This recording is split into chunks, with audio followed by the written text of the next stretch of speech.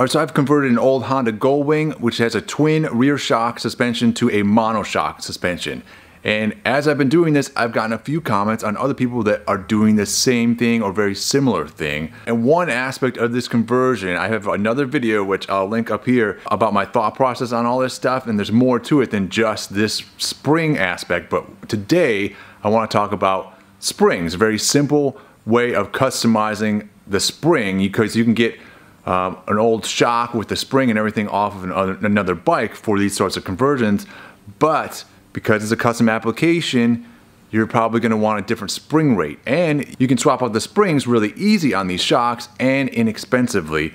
And I want to show you how to do that, just as an FYI. So as an example, I've got this shock, which I did not use on my project. I thought about using this and I decided to use a different shock. Now that I know how to do this, I might have gone with this shock. So what I did is I got a used shock like this, and I just swapped out the spring in here for a different spring rate, a heavier or lighter spring depending on your application and what you need. And so the first thing I want to talk about here is how to swap out the springs. On this one, there's an adjustment up here, and on the very top of this guy, there are these two plates. You can see how they're separated right there and there. So there's a plate on this side and a plate on that side. And basically how this shock comes apart is that you need to get spring compressors. So there's little tools that go on either side, hold on to the spring and then compress it down for you on either side, and then that compresses the whole shock down and releases the pressure on these plates up on top here and allows you to take those plates off. And once those plates are off, this whole adjustment part up here will just slide right off the end, and then the spring can slide off the end, and then you can throw on a new spring. On this particular shock, you might be able to tell that it's tapered. It's actually smaller down here than it is up here. And so one consideration for this shock itself is that you'd also need to get, in addition to a spring, you need to get bigger collars, which is this guy down here. And you may need to get a bigger collar up on here as well. You can see you can see right here, that's the collar on the top part. And on the bottom, it's just this big fat one here is the collar. And that's basically just the collars are what holds the spring. That's what the spring comes in contact with, and those hold the spring on to the shock. And the reason you would need to get collars for this specific shock is because it's tapered. Because the coils are smaller down here than they are up here, you're going to need a wider collar down here, because these aftermarket springs that you can order are not tapered. They're straight springs. They just go straight down. They're the same width on the bottom as they are on the top. And so if you put one of those springs on here, you're going to need a wider collar on the bottom in order to accommodate the wider coil. So I ended up using an iBox spring on my bike, on my application, and I'll show you that one right now. All right, so this is the spring that I ended up using on my bike. You can see this is a much heavier duty spring on here, and it's a much heavier duty spring than what came on this shock. And so this shock is a different setup. If you can see on this shock, and this shock is, it attaches right here and it attaches down here. There's a big difference on this shock than the other one we just looked at, was that on the bottom you've got a collar set up down there, and there's really not much going on down there. And then your adjustment, on this one you've got these two big adjustment nuts on there. And so in order to get this spring off, you literally just loosen these nuts all the way, and they all slide off the threaded part here and up into here.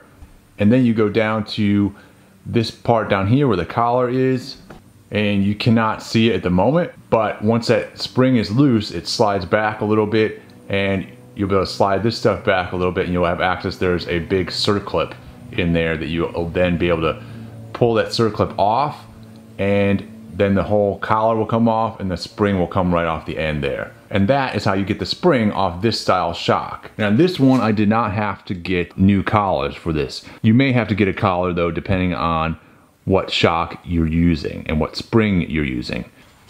All right, but then how do you know what size spring to get? So what I ended up using on my bike was an 8" by 2.5" by 1,000-pound spring. So, and this is how iBox sells their springs. And so when you're looking up stuff, specifically searching for it on the internet, this is really helpful format to use, where that the 800 over here represents the length of the spring, so that's 8 inches. And then this represents the width of the coils, that's 2.5 inches. And this is the weight of the spring rate. And so that is 1,000 pounds per inch. So that's what I ended up buying. But how did I know that that was the size I needed? And so that's the big question. And so what I did, I took the spring off my shock and then measured it. And by measuring it, I knew that it was 8 inches tall, and then I used some calipers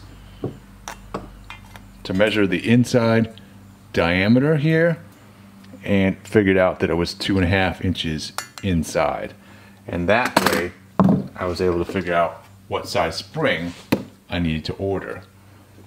The spring rate, that was kind of a guess, an educated guess, but a guess. So for example, this spring, if I wanted to get a new spring for this shock here, I would measure this guy out, and on the shock it measures about 5.5 inches, but that's compressed on here, so it's probably a 6-inch shock. I won't know for sure until I take this off of here. And then same deal with the width of it.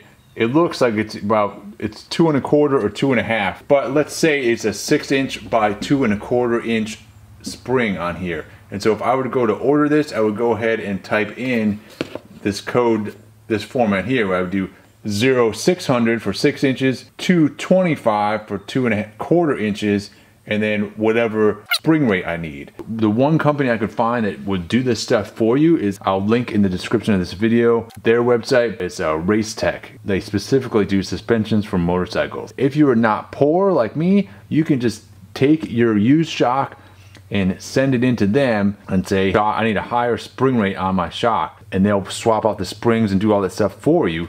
But you still are gonna have to have an idea of what spring rate you need, and if you're doing a custom suspension monoshock conversion, that's gonna be a tough question to answer. So this may be the best bet in terms of figuring out on your own. It'll certainly be the cheapest way, get you close to what you need, but you may end up spending a little bit more than you'd like by having to buy more than one spring. So hopefully this saves you some time, because if I were to do this project again, I would not have wasted so much time trying to find a stock shock with the exact correct spring rate to it, because the spring rate information is not out there for stock shocks, and so you cannot, and so that's a big hassle trying to figure that out. I would have just found a shock that was the right length and dimensions for my project, and then swapped out the spring as needed to make everything work. And so that's my recommendation to you. Good luck on your projects. I hope they come out awesome, just how you hoped, and keep on wrenching, everybody. We'll see you next time.